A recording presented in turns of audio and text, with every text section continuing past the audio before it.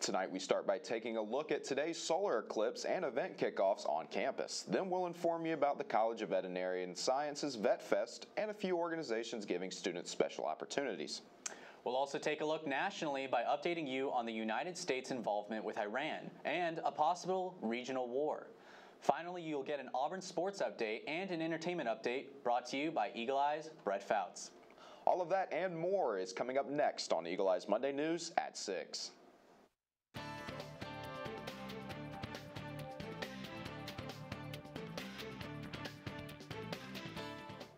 Good evening and welcome to Eagle Eye News at 6. I'm Bowman Ivester. And I'm Jack Sublett. Today was one of the most anticipated scientific phenomena of the last 20 years, a total solar eclipse. Eagle Eye reporter Ava Marchese tells us more. Auburn University students have their eyes on the sky as the 2024 solar eclipse briefly casts a shadow across campus. Let's take a look. The solar eclipse, occurring on April 8th, 2024, will reach its peak visibility around 2 p.m. for the Auburn community. As the moon passes between the Earth and the Sun, the image of the Sun is briefly obscured for viewers. I think it's a very monumental thing, and we're very lucky to get to see it. The eclipse magnitude was 83% for the Auburn area, with only 8 cities experiencing totality, spanning from Texas to Maine. There are not many times where it's going to be pretty dark when it's 2 in the afternoon. Special glasses to view the eclipse are highly suggested, as the solar rays can cause serious eye injuries. For students who do not have access to the eclipse glasses, a live stream of the eclipse and telescopes are arranged outside of Catherine Cooper Cater Hall. In addition to the darkening sky, some shadows appear to be casted in a crescent shape. This is Ava Marchese, Eagle Eye TV. Make sure to watch out when you're walking down the concourse this week. You might get caught in the SEC food fight happening now until April 18th. Eagle Eye reporter Allison Ferran visited Beat Bama Food Drive's kickoff event for the food fight and tells us more. Today we're taking a look at Beat Bama Food Drive's SEC Food Fight, a drive to benefit Auburn's campus food kitchen. So SEC Food Fight's a big competition between a ton of schools in the SEC, and our goal is $10,000 to raise, and we're fighting food insecurity across East Alabama, but we're all competing against each other, and whoever raises the most money in monetary donations ends up winning, so it's so much fun. And Beat Bama Food Drive, because of what we do for the fall, we also carry that over into SEC Food Fight with staff members and committee members all helping out.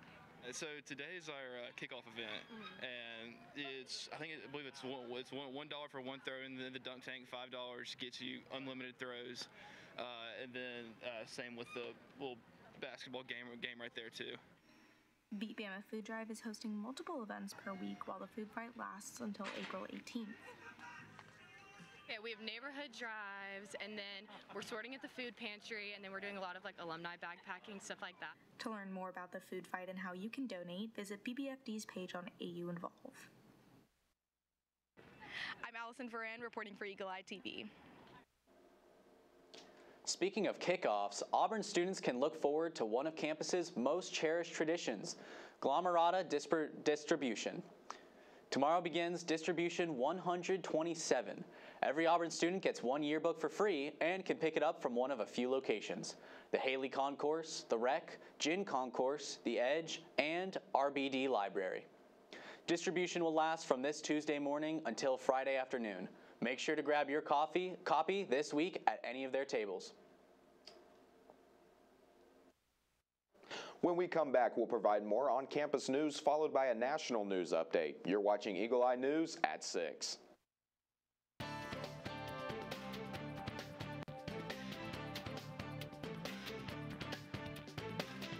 The College of Veterinary Medicine hosted their inaugural Vet Fest this past weekend, a time for the community to come to campus and explore exhibits on veterinary medicine and biomedical science. Eagle Eye reporter Mackenzie Deutschman attended the event and tells us more. Welcome to Vet Fest. Vet Fest is an event hosted by the College of Veterinary Medicine that includes a wide variety of activities for the community to come and enjoy.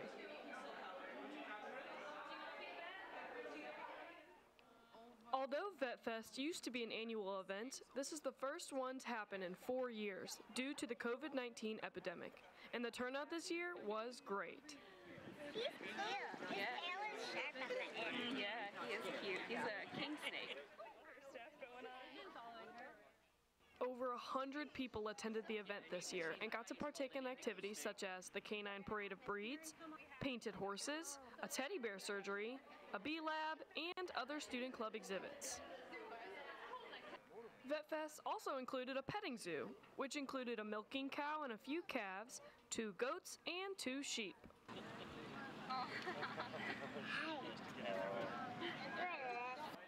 And last but not least, VetFest also featured a visit from the Auburn Raptor Center, which had a variety of birds and even the eagle that circles the field before the football games. VetFest was not only entertaining, but also very educational. Students in veterinary medicine inspired others to look further into the field. Families that attended left not only having a great time, but also learned something new. For Eagle Eye TV, I'm Mackenzie Deutschman reporting. The Black Student Union held a General Assembly on Monday centered around line dancing. Hosted on the lawn of Cater Hall, the event was put together by the Freshman Committee. Students were encouraged to come out, eat some food, socialize, and of course, dance. So this event is just a line dance General Assembly. So we're just trying to get students out of the classroom, let them get some fresh air, and also enjoy themselves in fellowship with the rest of the community. So just a fun day, essentially. Last Tuesday, Auburn's International Student Organization, ISO, hosted Mental Health Day tabling in the second floor lobby of our Melton Student Center. Students who happened to be passing the Student Center were greeted with free sandwiches, chips, drinks, candy, and chocolate. They were also reminded why our mental health is so important, especially with final season rapidly approaching us students here at Auburn. Students were provided with resources to support each other and how to prioritize their mental health. We spoke to Auburn's ISO president, Hannah Hong, to tell us more about the event. So, mental health is really important for our life and our health. So that's why we want to feature it. And we're giving out free food, free candy, dark chocolate for students as a treat and to prepare them for final weeks. When we come back, we'll provide a national news update regarding the U.S. involvement with Iran, and then we'll bring it back to campus to provide an Auburn sports update. You're watching Eagle Eye TV, Auburn's news leader.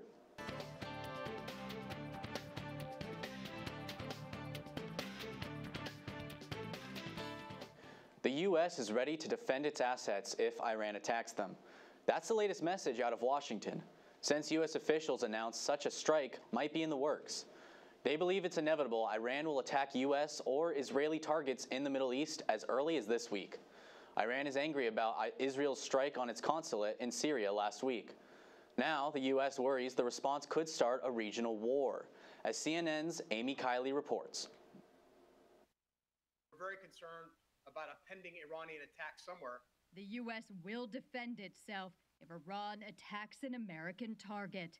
That warning yesterday is from Senate Majority Leader Chuck Schumer. He says the U.S. is prepared to defend any attack and respond swiftly if necessary.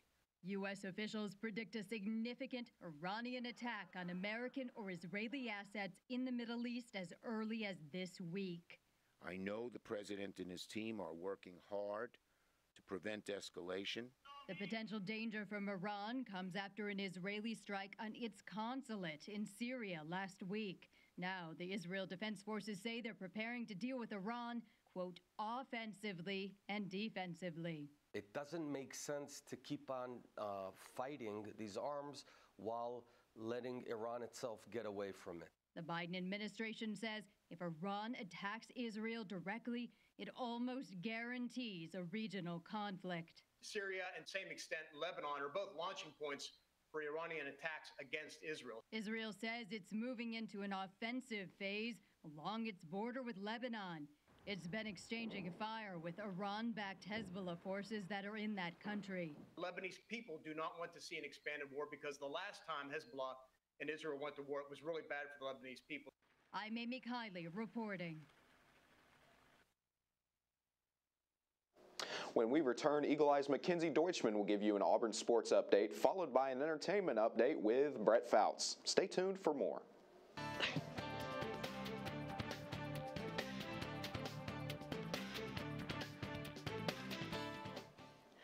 Welcome back to Eagle Eye News at 6. I'm Mackenzie Deutschman, here with a fun week in Auburn sports to recap. So let's get right into it. Starting out with Diamond Sports, Auburn baseball faced the number 4 Tennessee Volunteers this past weekend right here in Auburn at Plainsman Park. Although the Tigers did not pull out a series win, the Tigers still managed to break records. Auburn started the weekend out strong as they defeated Tennessee in the first matchup on Friday with a score of 9-5.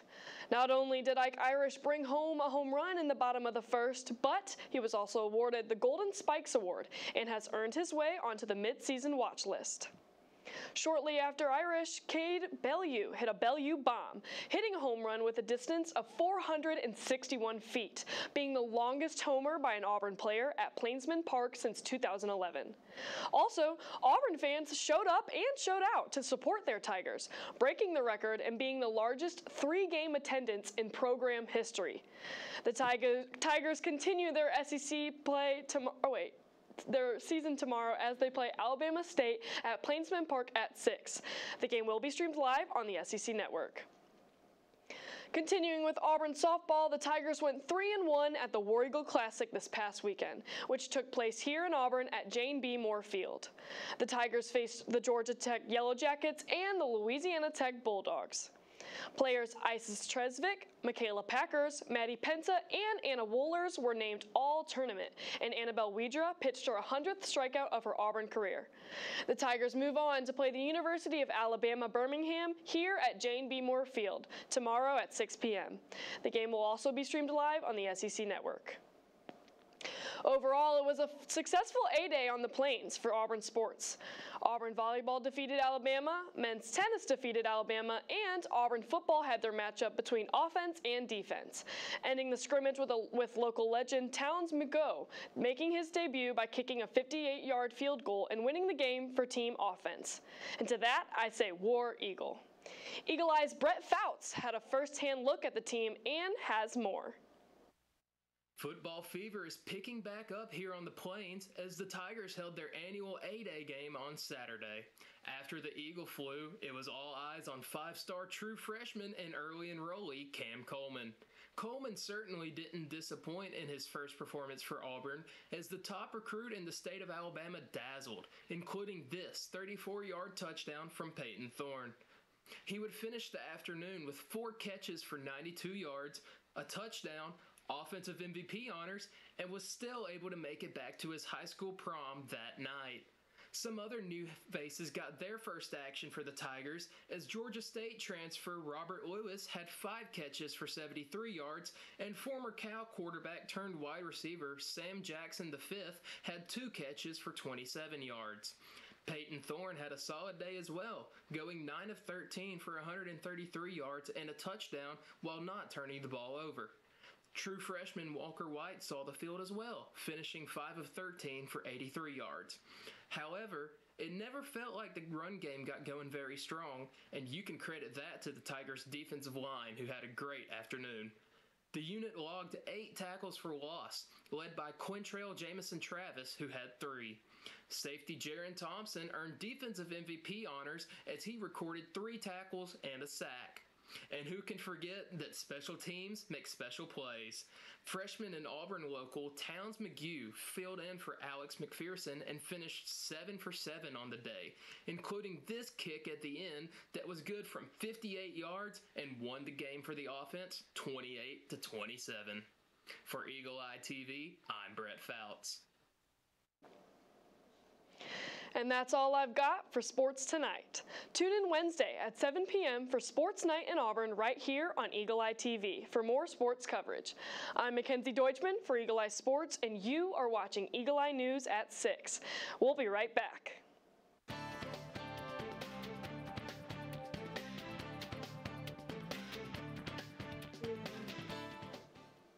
Welcome back to Eagle Eye News at 6. I'm Brett Fouts here with your entertainment update. When a bunch of hogs are on the loose, who you gonna call? One cop is destined for viral stardom after he was caught on camera throwing caution to the wind and throwing himself at this pesky pig problem. Jeremy Roth has all this chaos and more in today's Take a Look at This. Watch a Utah cop use fancy footwork to chase down a panicked pig on the loose. It started when Grantsville City PD posted a public alert saying multiple hogs were on the loose in a neighborhood and the city would attempt to trap them. The next day, this destined to be viral video popped up showing a Grantsville cop running down one of the escaped pigs, which, despite its best efforts to bob and weave, can't get away when the cop goes whole hog with a diving grab. The officer then brings home the bacon carrying the captured swine as it shares a defiant whine. The department posted that the pig situation was handled and even shared some more of the officer saying he clearly has a way with animals.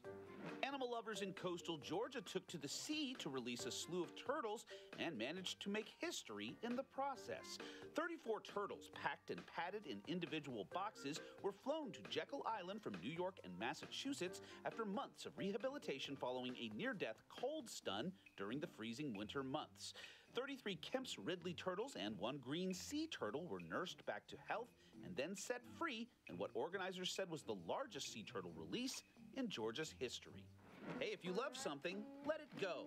A Cracker Barrel restaurant under renovation in Tennessee decided to part ways with some of its signature classic country store decor by putting on a yard sale of sorts, and fans were fit to be tied. Reportedly, within half an hour, shoppers snatched up nearly all 700 items that headlined this one-of-a-kind Cracker Barrel Country Fried Bric-a-Brac fire sale. For Take a Look at This, I'm Jeremy Roth. You may not have chased a pig around Auburn this weekend, but it is quite possible that you indulged in a good film. The most popular movies in theaters this weekend primarily involved primates. David Daniel isn't just monkeying around. He has the early box office estimates for the top 5 films. Where's the skadoosh? Kung Fu Panda 4 made $7.9 million for 5th place and a domestic total of $166 million. The First Omen debuted in 4th place, finding a weaker than expected $8.4 million in the collection plate. Ghostbusters Frozen Empire came up with $9 million, giving the latest paranormal comic adventure 3rd place and $89 million domestic. Monkey Man opened strong in 2nd place. Dev Patel stars and makes his directorial debut with the action drama, which made $10.2 million. Something is coming. Something even they're afraid of. Godzilla Kong: The New Empire keeps exceeding expectations. The latest Monster Mash easily kept the crown with a $31.7 million weekend for a 10-day domestic total of $135 million. In Hollywood, I'm David Daniel. I'm Brett Fouts, and this has been your entertainment update. Now back to Bowman and Jack. Thank you, Brett. Well, we're out of time, but for more Auburn news, head to our website, eagleeyeauburn.com, and check out our social media pages. I'm Jack Sublett. And I'm Bowman Ivester. Thank you for watching, and War Eagle.